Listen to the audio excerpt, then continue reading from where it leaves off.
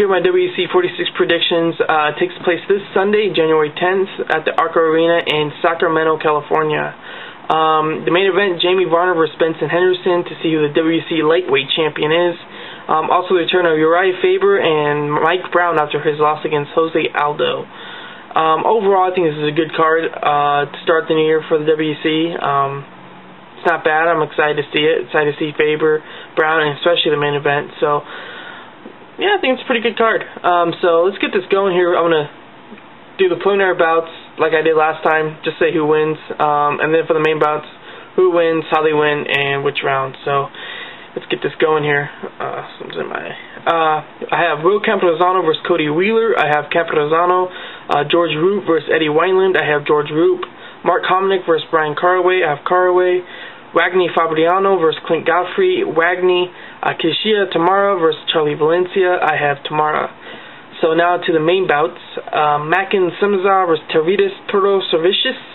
I'm not sold yet on Mackens, even though he did submit Wagnney. I know Wagnney is a great jiu-jitsu guy, I guess you could say, but I'm not yet sold. I want to see more of his skills first, maybe on tougher opponents. I don't think Deividas is going to expose Mackens, so with that said, I got Mackens, even though I'm not sold on him, second round submission. I'm going to say triangle. Next, JENSEN versus Kamal Shalorus. Same thing. I don't know much about these ones either. JENSEN, I know he's a ground guy, wrestler.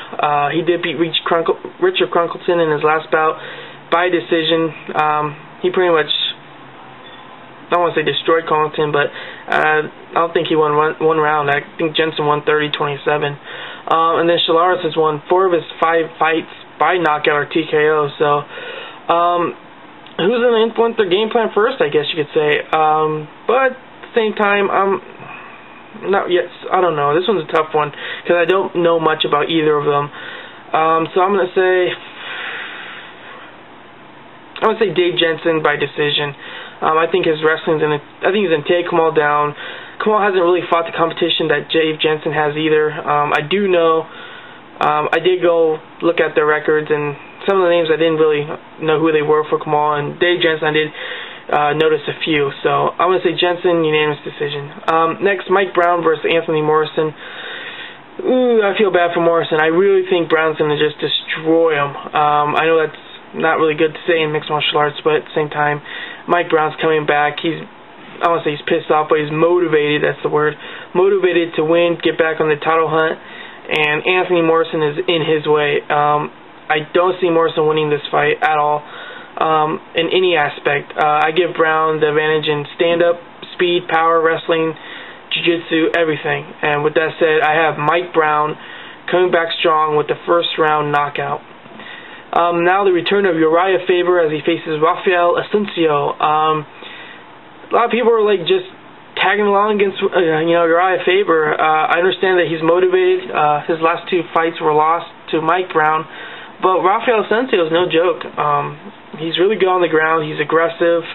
So I'm not sold 100% on Faber. I could see Raphael winning this, but I'm not really sold on Assuncao beating Faber either. So at the same time, I do think Urijah Faber is going to get his game back. I do see him beating Raphael Assuncao.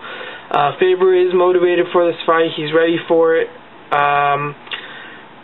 I think he's going to take Assuncao's aggression and use it against him. I think Faber is really good at countering. I think he's definitely faster than Assuncao.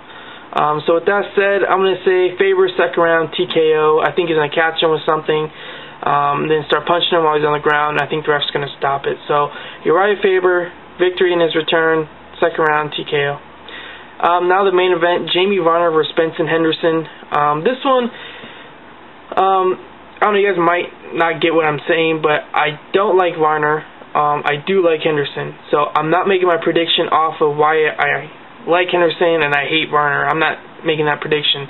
I usually, when I first saw this, I picked Jamie Varner to win, even though I despise him. But I looked at it more in depth. Wrestling, I think they're equal. Even though Varner's stronger, I think he's stronger than Henderson. I think Benson's faster than Varner.